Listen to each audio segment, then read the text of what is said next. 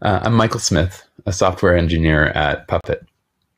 I spent a lot of my career at Puppet working on command line tools for sysadmins such as Factor, Puppet, and Bolt. This talk is going to be a bit about designing command line experiences, a bit about cool Linux tech, and a bit about cloud infrastructure. I'm going to refer to a lot of examples in Google and Amazon hosted cloud infrastructure, but it can be generalized to anything that manages infrastructure behind an API, for example, OpenStack and Kubernetes. A lot of us probably spend a majority of our time working in command shells, bash, zeesh, fish, whatever. I certainly do.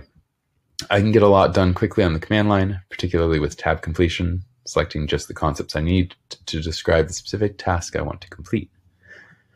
But being effective on the command line requires a lot of learning. You need to have a working model of each tool you're going to use, so you can quickly select the concept you need as a command, subcommand, or option. There are a huge number of tools available to us. I want to talk a little bit about a particular type of command line tool, specifically those built for interacting with cloud infrastructure. So when using those tools, there are a number of idiomatic operations you might do. You might want to see what's running. What are my containers, VMs, S3 buckets, volumes? How do I figure out if my S3 bucket is public? Or who created that EC2 instance? We need to select the right description. Are they volumes, persistent volume claims, cloud storage? Then is it just LS, or did they come up with some new way to, say, list this thing? This image is an example of Netflix traffic among microservices in one availability zone. It illustrates the scale of complexity we're dealing with in our infrastructure. You might look at logs for different services. You need to remember how to see logs with Kubernetes or Docker, or SSH into an EC2 instance to look at something in its log directory. What if you want to see some logs written to a persistent volume? Or how do I see what's happening in an AWS service? Or what messages are coming in on the simple notification service? How about execute a command? With containers, you probably don't have SSHD running, so you need to remember the options to use for exec. To connect to a VM, you need to find your instance's public IP address or DNS name, or hop over to a Bastion host so you can then SSH to an instance with only a private IP address. You may need to stop some services, shut down a container or application stack, remove a Kubernetes deployment, stop a Google Compute instance, or delete other things that are costing you money. These examples are all concepts you're likely familiar with. They have simple shell commands. What if we could use the same commands across different cloud providers and APIs? It'd be nice not to have to learn a new, different command line tool just to do the same sorts of things. Taking this further, what things could we build if we could rely on those commands to abstract across different infrastructure for us? We could have a live view of processes and usage across a fleet of VMs. We could aggregate logs across different containers, VMs, and services. I've previously worked on a data ingestion service that takes in data, submits it to Google Cloud via PubSub, which transforms it in a data flow and submits it to BigQuery. I've always wanted to be able to look at the logs and messages across all those systems in a single stream, but don't want to run my own Elk Stack or other log ingestion service. Given the right tagging, it becomes pretty easy to find and clean up resources that are no longer used. These are the ideas behind Wash, a shell for constructing abstractions across cloud-native resources and exposing them with a set of powerful and familiar tools. The name is short for the wide area shell. I want to show a little bit of it right now. So we are going to take a live tour through it. So when I start up Wash, it gives a helpful suggestion to look at some documentation. And this is available consistently throughout the experience of using Wash. So Wash enters a shell It gives me some ideas of things to use that are familiar tools. So I can see there are a number of plugins available right from the start. We have AWS, Docker, GCP, and Kubernetes. I can take a look at docs for AWS. That gives me a little bit more of how is it configured, what things are available to look at, how to deal with MFA or multi-factor authentication. It also suggests looking at S-Tree. Wash plugins implement a schema that describes what kind of things we will find in it. And so S-Tree is a way to look at that schema.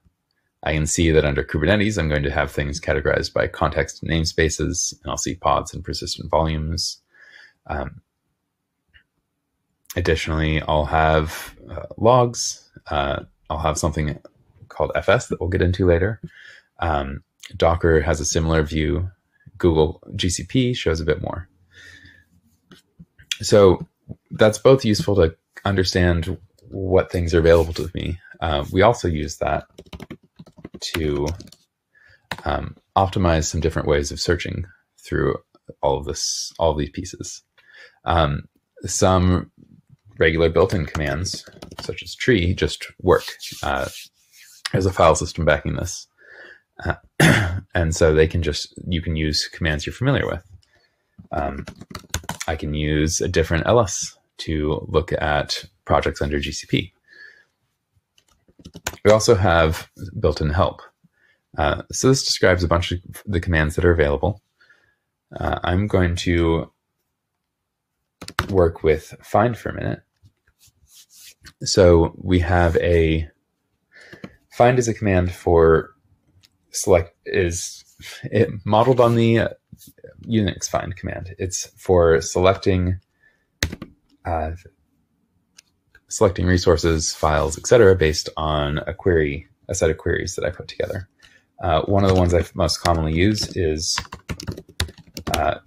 searching based on metadata. So most cloud resources have some metadata associated with them. Often it's how they're configured. If I look at AWS EC2 instances, I can look at one example of that. Has a bunch of metadata about it. I'm going to look for just instances that are running. So I can say state name running. I have 2 instances. Okay. Wash also has a concept of common attributes. So we can see what common attributes are available on those things. We have a set of actions that you can take on them. Those model to the commands you can execute. And other things like creation time, modification time, a login shell available on those systems. And as you can see, just piping to xargs works just fine. This is just a normal shell. Well, that only found AWS instances, but I know I have some stuff running in GCP. So let's take a look at what metadata looks like there. We have a different model, or a different set of metadata. Wash has some common attributes. A lot of stuff is still described as unique metadata. And as we find commonalities among a bunch of different resources, we try to bring them into attributes so to make queries like this simpler.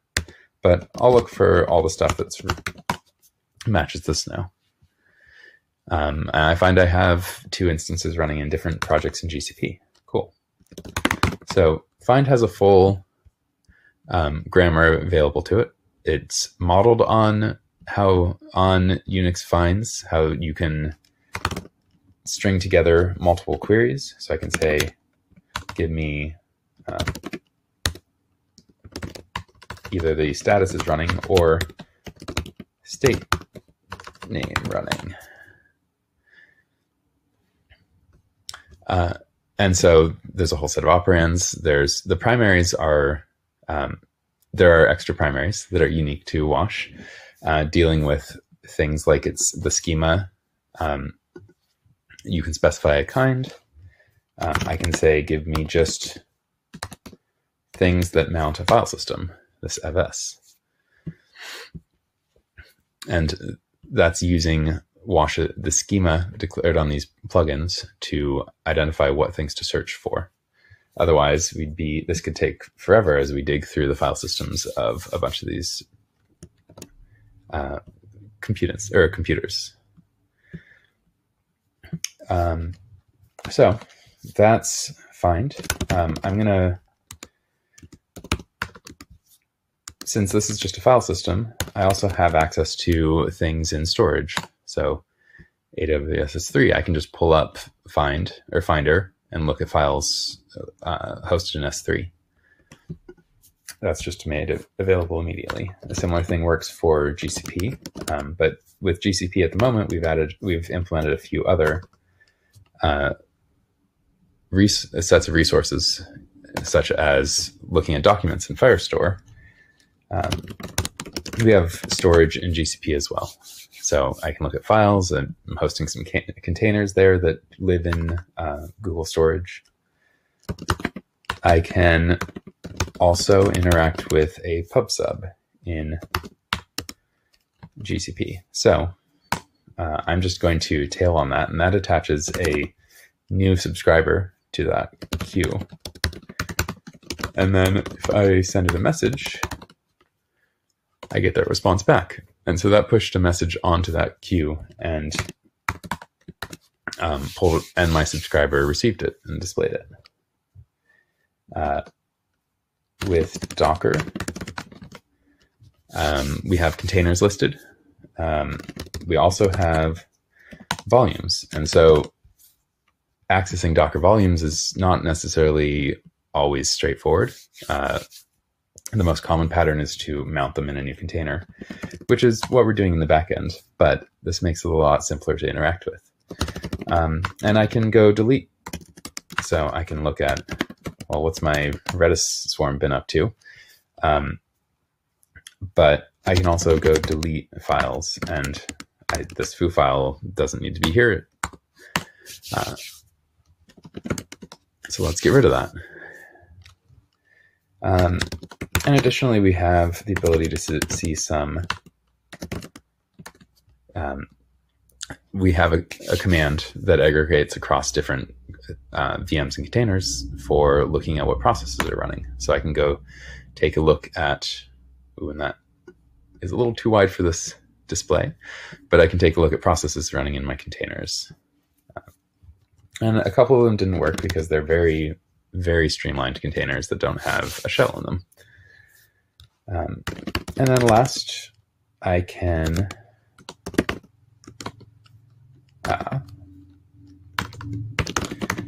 so getting back to one of the other examples that I wanted to be able to do, I can tail logs across several different containers with running different purposes. So here I have MinIO, Postgres, and a service all running together. So I can see messages from those services interleaved as they come in.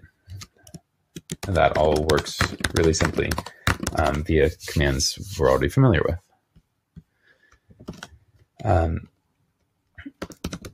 Looking at a few of the others, yeah, I can see a history of what I've run. I can also see some details about what kind of operations I was doing in the background for that. So there's some debugging information available here. So returning to screen,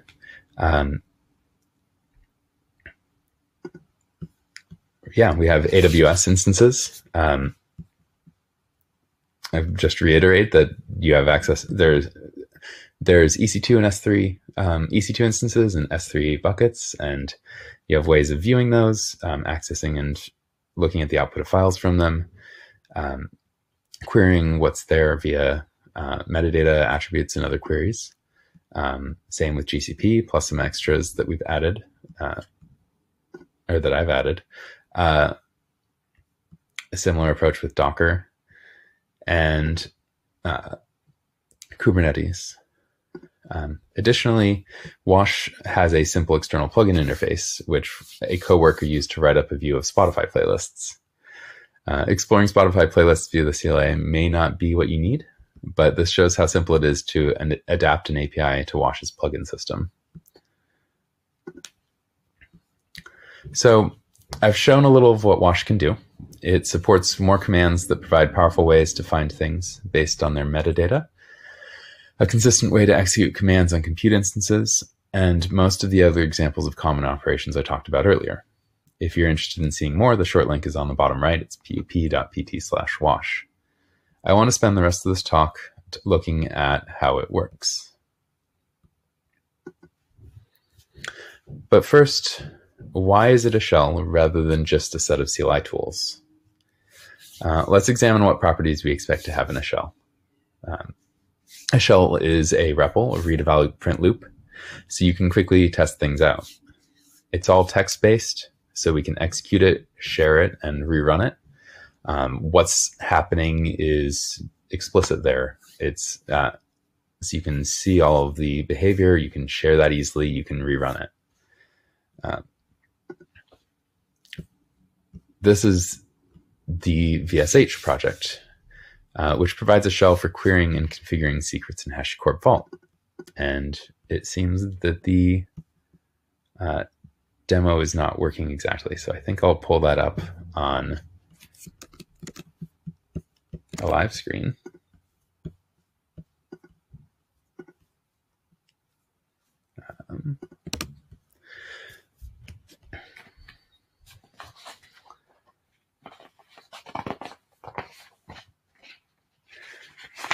So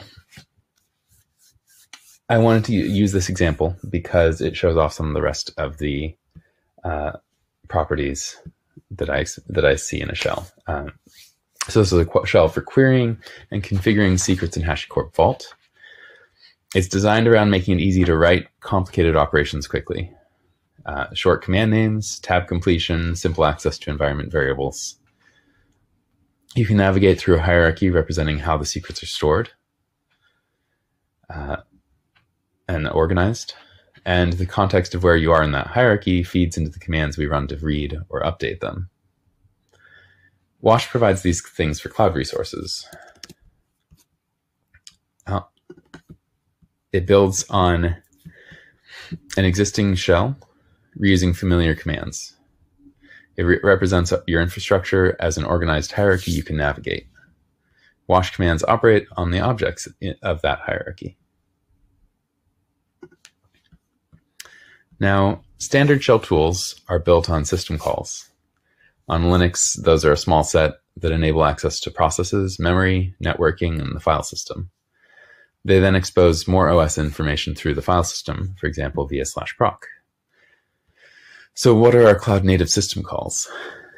The cloud consists of file objects and hierarchical organization, VMs and containers, databases, service appliances.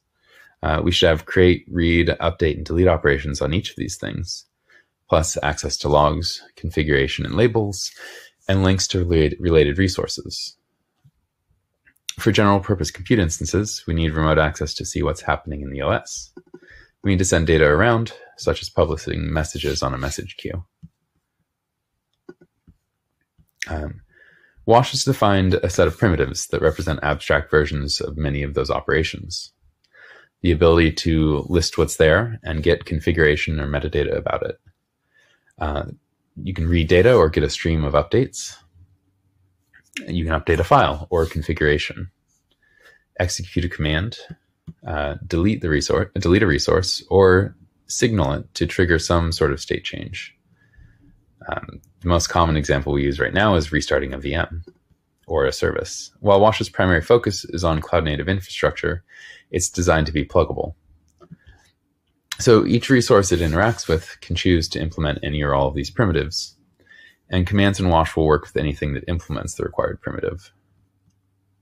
Wash occasionally adds new primitives as new use cases demand them. By keeping this first list small, I hope to make it easy to add new resources to Wash.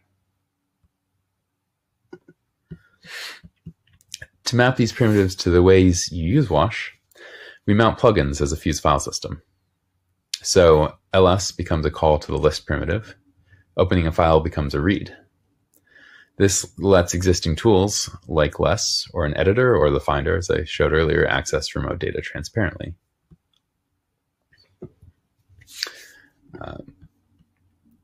Some primitives, such as exec, don't map to file system operations. So Wash is running libfuse. It's got plugins connected to it. This is showing a couple of examples. So for things that we can't do through the file system, Wash also runs a local daemon that shell commands talk to over a socket. That implements things like execute, signaling. The main Wash process also maintains a cache so that repeated interaction can be quick rather than reaching out over the network again. It caches the result of primitives that we expect to be repeatable. So primarily list, metadata, and read. And when you're doing reads and writes, that's operating on a local copy until it actually saves it and uploads it. But to build Wash quickly, we're actually doing a bit of sleight of hand. Wash reuses your existing shell for the scripting layer and customizes it with its own defaults and a WashRC file. So then you're calling aliased Wash subcommands to do some of the more complex interactions with Wash. And we provide a customized prompt to give that sense of place within a Wash's hierarchy.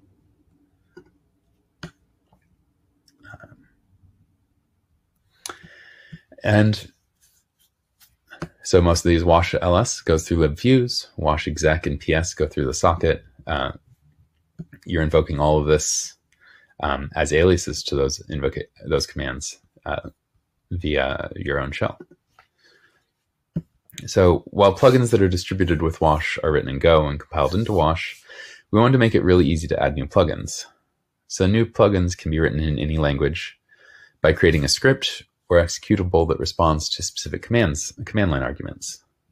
It mirrors the primitives we defined earlier, with some additional arguments to help manage state between runs of the script. We also have a Ruby gem that simplifies most of this to defining classes that reflect your data hierarchy. So I want to show two different examples of this.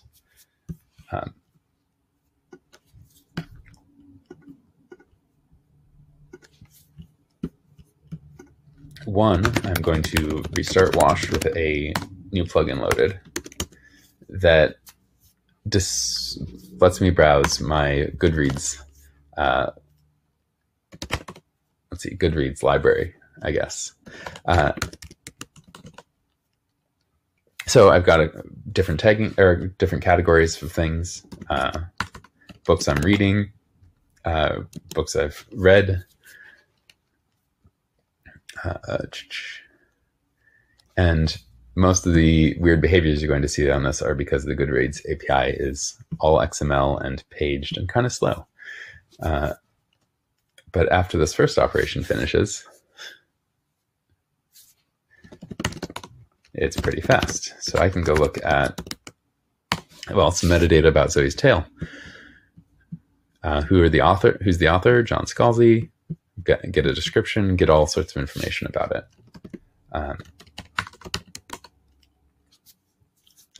And I can look at currently reading.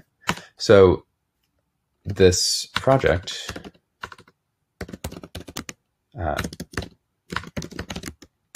or the plugin that implements this is a fairly straightforward Ruby script if you ignore the XML parsing.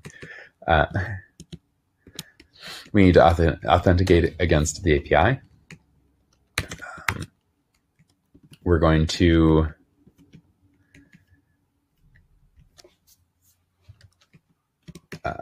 come back to those methods later once we use them. But we'll implement a init method that's called when the plugins to load the plugin that handles authentication and returns a JSON object that we cache to that describes the plugin and caches any additional state, in this case a user ID. then whenever I list a directory, we're going to get a list argument. We'll pull out that state to get the user ID, and then depending on what path we're invoking, whether we're at the top or whether we are looking at a bookshelf, I'll return a list of bookshelves or a list of books in that bookshelf, and serialize that to JSON.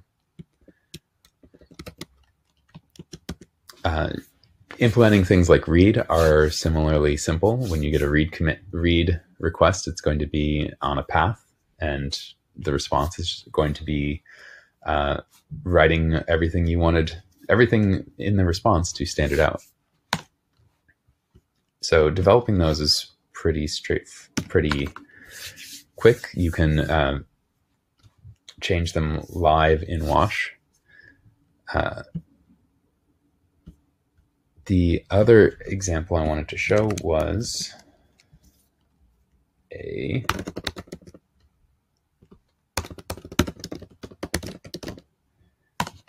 what the structure looks like when you're dealing with using the Wash Ruby gem. So in this case, everything is declared as a set of classes that implement methods, and all the extra serialization is handled via the helper. So we have, this is a piece for connecting to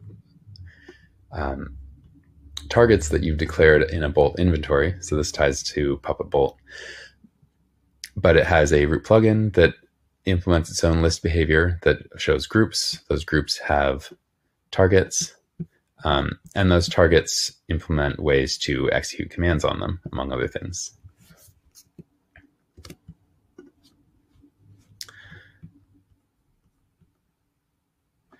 So I've worked hard to make extending this via plugins as simple as possible.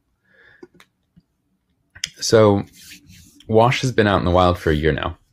I want to talk about some thoughts and feedback based on that time and what that could lead to in the future. One of the things that really clicks with people is the same thing SSHFS provides: flexibility in working with files on remote systems. That might be taking a diff of files on different systems or copying from one system to another. Wash is like having any system that you have access to automatically mounted. It also works over WinRM, Docker and Kubernetes APIs, and Puppet Bolt transports. And it's easy to extend to new things. The only thing missing right now in that is a primitive to create new files and directories, which I'm hoping to add soon.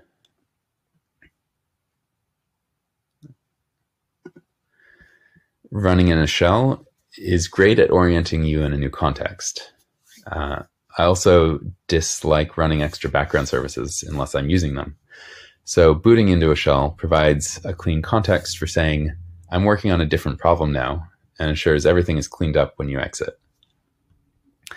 But it also adds some additional overhead to interacting with the system. If I want to view files in an IDE, why would I start up a shell first? Wash has ways to run as just a daemon that would keep a file system persistently mounted, but the configuration to run that as a service isn't there. Starting a shell is also lots of overhead for doing small things. So especially as I get more practiced with them, I still find myself doing Docker copy or kubectl logs. Wash could be improved so subcommands can be run by themselves and support autocompletion. So you could do wash tail and be able to refer to things by wash identifiers without having to start a shell.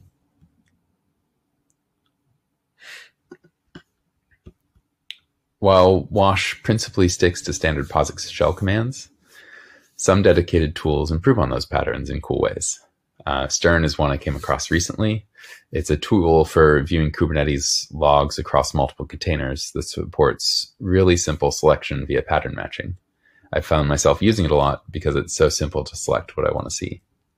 I'd be really interested in adapting it to work with Wash's plugin system to make it simple to view aggregate logs across a wide set of systems with very simple ways of best matching what I want to view.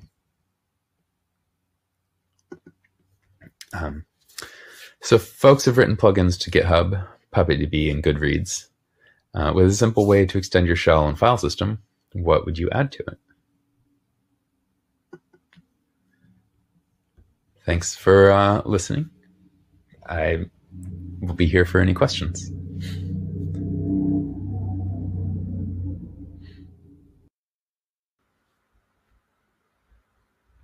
So I have a slight change of perspective. There are a couple questions up already that I'll go ahead and respond to live here, and we have a bit of time for any more that people want to throw in. So first one was, are there any plugins for Azure yet? And the answer is no. There's a lot of surface area to cover, and I've been more experimenting with different models than trying to build out breadth of support yet. So Azure would be cool to add, but it's not there at the moment. How do I configure, another question, how do I configure Wash to discover the metadata of different services? Right now, Wash pulls in, it looks at defaults for how different command line tools for those services are configured.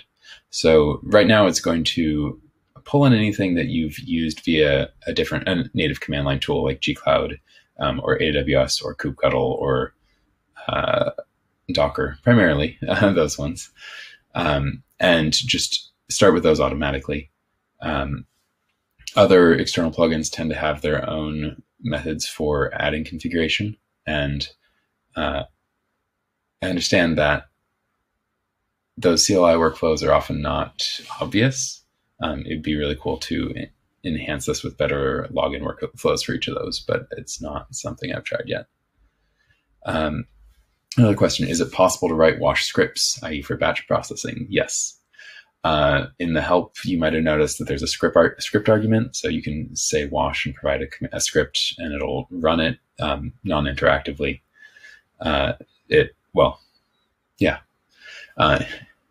It'll run it. It'll choose whether it's interactive based on whether it has an interactive file descriptor to work with. It also has a -c argument, so you can just run a short command and have it exit immediately.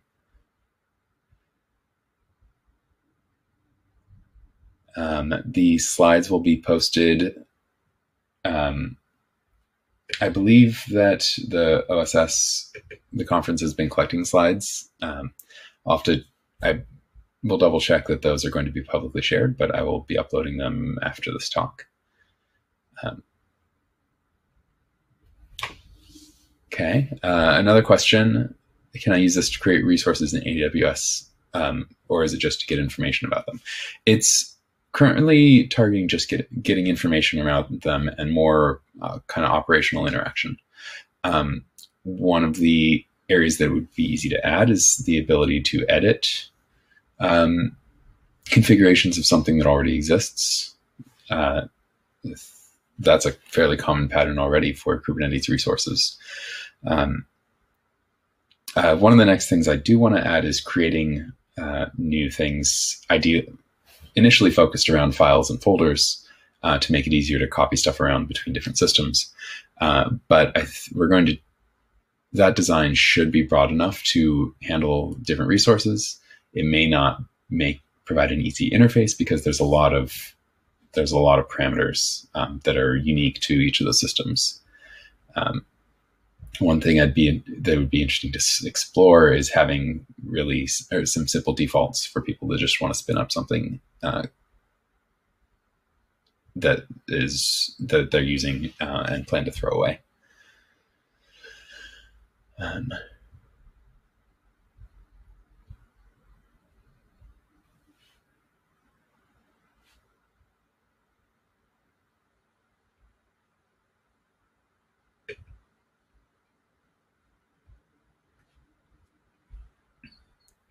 Okay.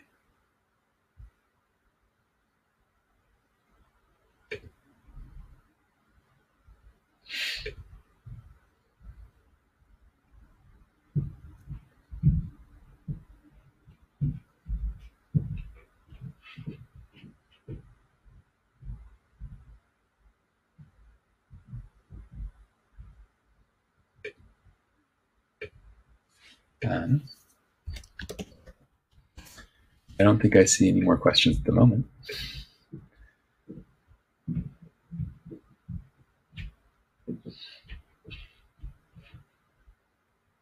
There was one about whether Wash is more like a shell for the cloud services like EC2, S3 containers, etc.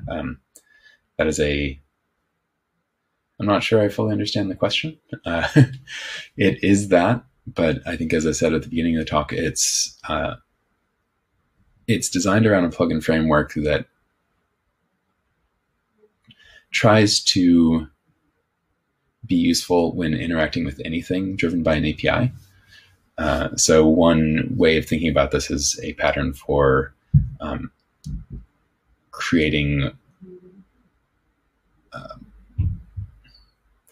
for being able to quickly adapt these tools like Wash for browsing resources that are represented by an API.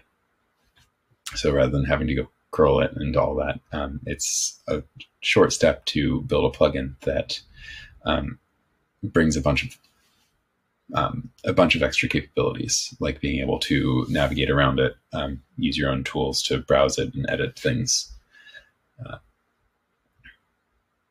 and be able to use find as a query language over it.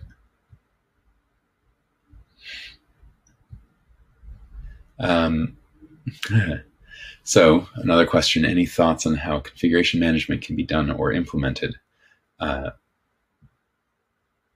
think I'm not really trying to make it a configuration management tool. It is orthogonal to something like Terraform at the moment.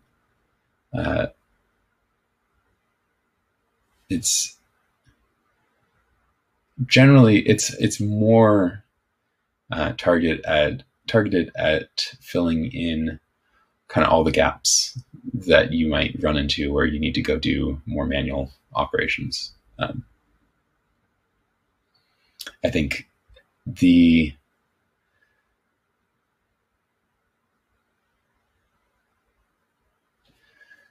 I don't know that it's well suited for configuration management per se.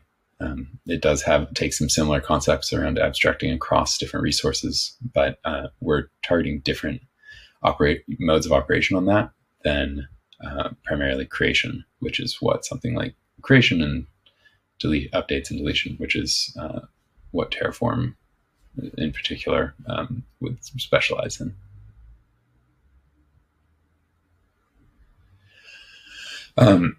Another question, if someone were to use Wash for navigating Kubernetes, would you need to also install the kubectl client as well separately? No.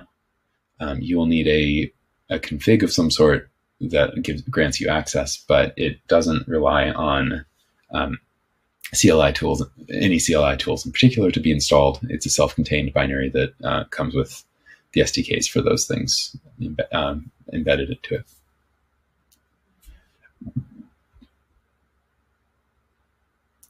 All right, great. I will be in the Slack.